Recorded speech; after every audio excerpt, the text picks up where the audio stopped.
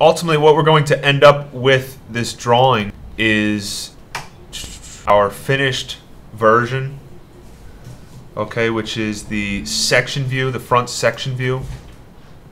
So in this particular drawing, I recommended that we started with the top view. Those are dark projection lines. So we're going to start with the top view and end up with the bottom section view instead of the front view. Okay, so I'm going to show you how to start this drawing today. This is the finished drawing that you'll end up with. All right, you're also going to have the right side view, and these section lines will be finished up. I didn't finish this drawing, but you guys get the idea. All right, so with our title block or even a blank mastercam, we spoke about working in quadrants. Okay, so we're going to work up in this first quadrant.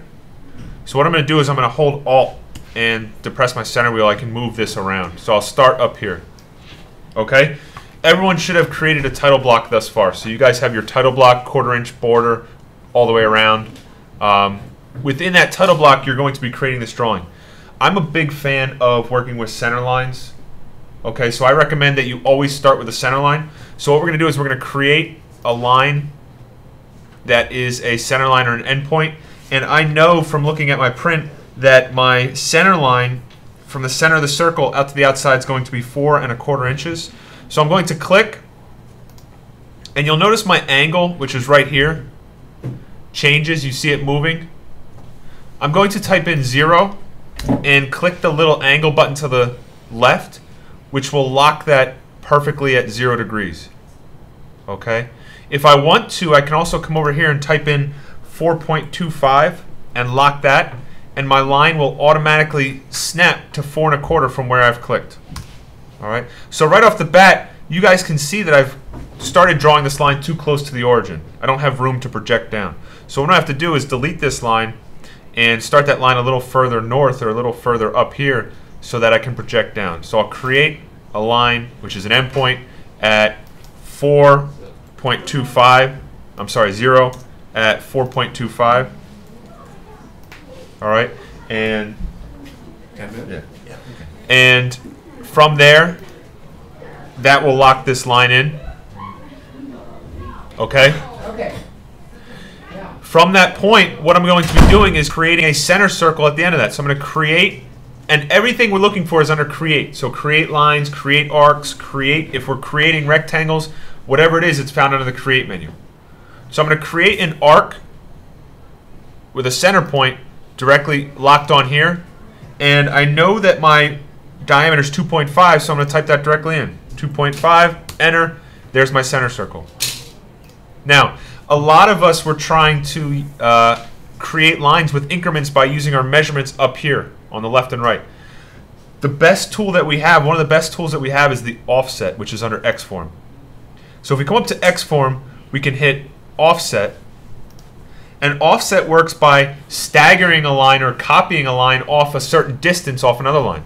So if I know I want to come off this line 1 inch in this direction and 1 inch in this direction, I could type in 1. And I'm going to leave this menu up. I'm going to click on the line, and I'm going to indicate the offset direction. So I'll click up at this line. I can hit apply, and I can do it again. Click the line, and click the direction that I want to move it. Okay? That now gives me the outline of my shape. Okay? I can close this end up by saying create an endpoint line and uncheck, and this is a common error people run into, they leave their lines checked. So if I uncheck these two, otherwise when I click here, it's going to want to only draw at 0 degrees. That needs to be changed to 270 to give me a line down this direction. Oops, let's close that up.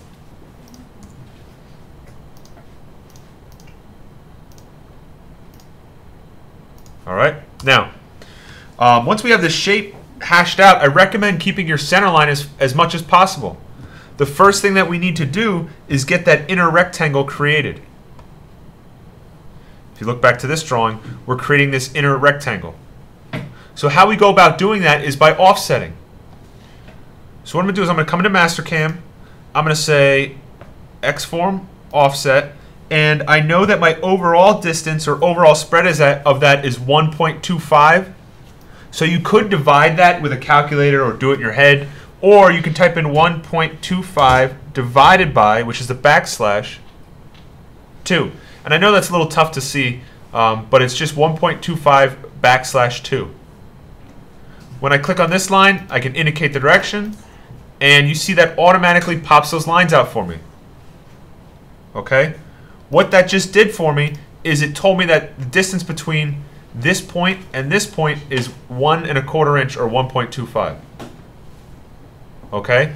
You'll see right now, and some of you might be saying, my lines are overhanging into my circles. So what we need to do is trim those up. When we're trimming, we're going to be editing that line. So I'm going to come to Edit, Trim Break Extend. The way Trim Break Extend works is it can either trim a line to a point, extend a line to a point, or break a line at a point. So what I'm going to do is trim these lines. So I'm going to select the line by clicking on it. I'm going to come over here, and when that line turns to a dashed line, which you can see this one doing up in the top left, we click on it and it'll disappear. Try it again. Oops. It's a little tough with these colors here.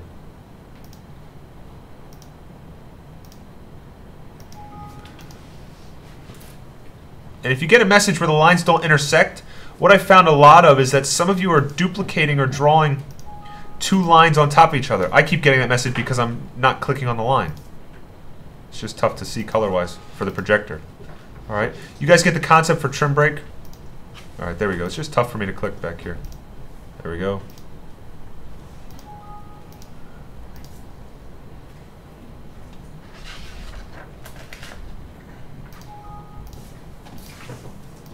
There we go.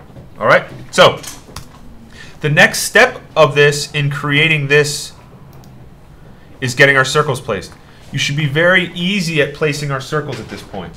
Okay, so what we're going to do is simply place these circles by offsetting lines. We know the distance from this line to our center point, this line to our center point. So I'm going to come over to my other drawing and offset this line. All right, so I'm going to Xform offset, and I know that my first circle is 3/4 of an inch or 0.75 off this line. I'll offset that in and apply. And I know that my next circle is 1 inch in from that line. So I'll offset that and apply. Now that gives me a center point in which I can place my circles. So I'm going to create an arc, center point circle, with a diameter of 0.5. Lock it. Place one there. Place one there. Enter. Escape. These lines can now be deleted. To delete a line, you click on it, and we can hit our erase entities or delete entities, or you can simply hit the delete key, not the backspace, but delete. All right.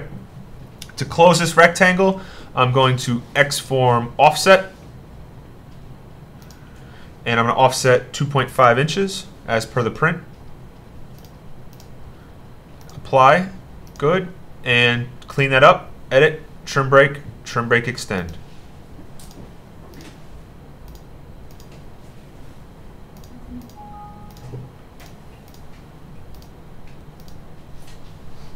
All right, once again, keeping my center line for as long as I can. The next point we get to on this, the next challenging piece, is this little keyway. Okay? How we create this keyway depends on if the dimensions are correct or not. And for a keyway, if your dimensions are incorrect, you'll never be able to use that keyway if the dimensions are incorrect. Okay? So to get that created, what I'm going to do is use my center line.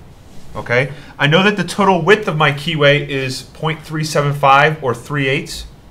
So I'm going to Xform offset, and I'm going to offset 0.375 divided by 2 because I'm splitting it both directions. When I do this, you'll see that what that is doing is bringing this line off there, 0.1875, and down there, 0.1875. That means the total width right here is 3/8 or 0.375. Another important note is that these lines are a different dimension than these circles. When you go to project your lines over and down for your right side view, you're going to need separate projection lines for these. When I zoom in here, you'll notice that this line does not come in contact with my circle. To get that to touch, I can also use my trim break extend command. All right, so I can say let's trim break extend. Instead of trimming it, I'm going to select this line and extend it to that circle. This line extended to that circle, and it pops it in there. Okay, now if we look at this drawing, it's important to note that the dimension from here at this intersection out to here is 1/4 of an inch. Okay, so with that said, creating a line from here out is different than creating a line from here out. All right, so I'm going to create a line that hits these 2 points and use that line to offset out 1/4 inch. You can see the difference would have been made up between these two lines. So I'm going to do X form, offset, and I'll offset that out 1/4 of an inch. Oops. X form, offset, 1/4 of an inch. Place that out. Now I can go ahead and trim that up. So it's an edit, trim break extend, trim that. If I can select it. Come on.